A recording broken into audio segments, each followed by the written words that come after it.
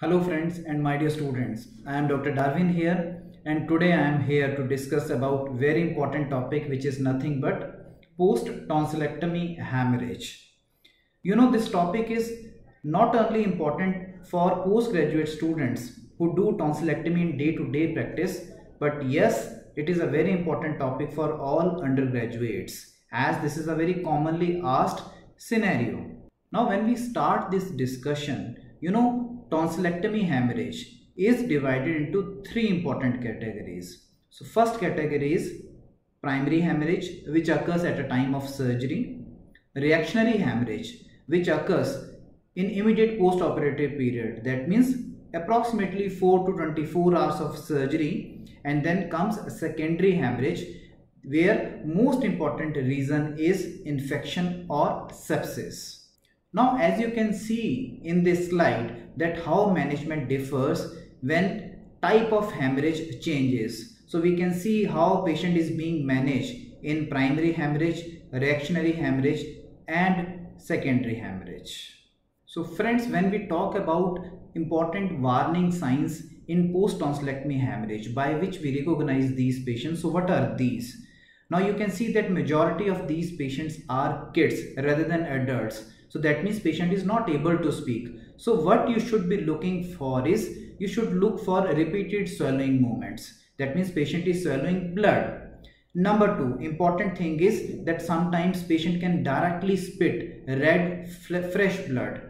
And yes, last important thing is sometimes when patient lies in left lateral position, because important position in post tonsillectomy period is left lateral position with head low, so that blood is not going into stomach and blood is coming into oral cavity and we are able to do suctioning.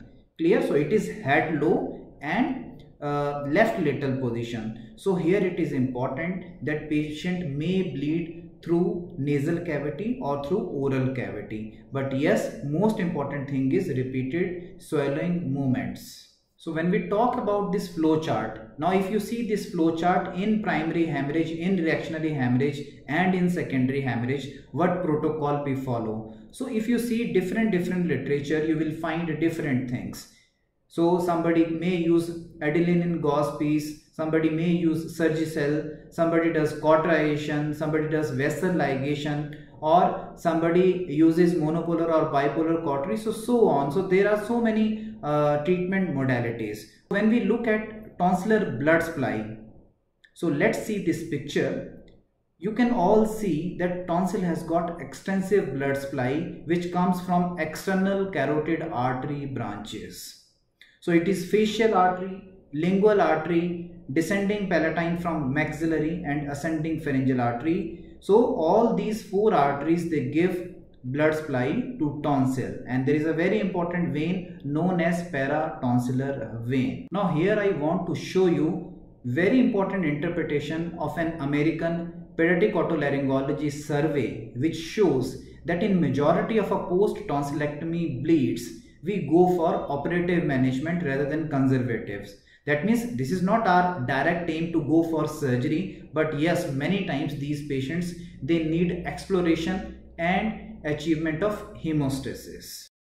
At last, my dear students, I want to give you very important flow chart showing crux of how do you manage a post tonsillectomy hemorrhage. So this slide is most important. So whenever you encounter any case of post tonsillectomy hemorrhage, remember, check vitals, establish an IV line, think about resuscitation of this patient.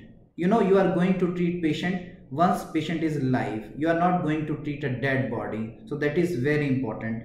And I have already told you that post tonsillectomy patients, we make them to lie in left lateral position, head low, so that whatever bleeding is coming, patient is able to spit it out. So this is very important. Second important thing is that you divide these patients into two important categories. One is cooperative patients, second is uncooperative patients. Majority of our patients are uncooperative patients, that means kids.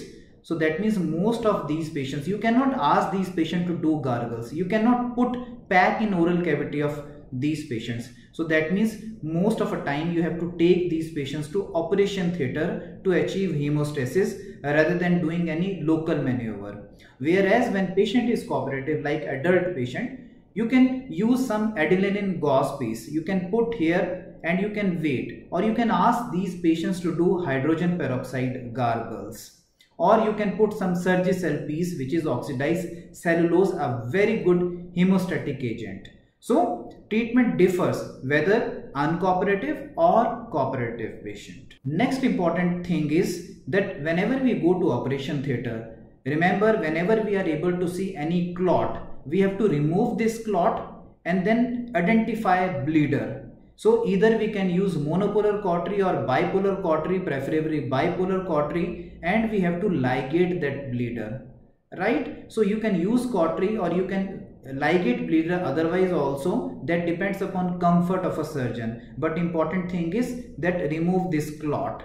Next important thing is, when we go to operation theater, what do? We remove blood clot, we identify bleeder, either we do cautery, that is monopolar or bipolar cautery, or we have to sometimes ligate this bleeder also.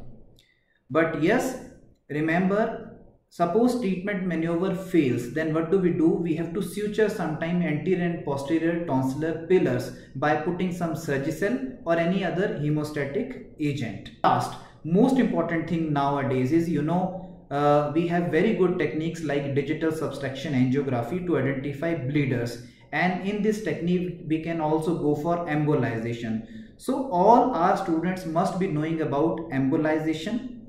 And yes, if embolization facilities are not available, tonsil is supplied from all branches of ECA, so we can also think in terms of ECA ligation. Dear students, this embolization and ECA ligation is very rarely required. Most of the time we are able to do cautery or ligate this bleeder under general anesthesia. So you will not be requiring these high-ended modalities. So this is most important flow chart which I have given you in this last slide. Please go for it, and I hope this particular presentation has helped you a lot. Thank you very much.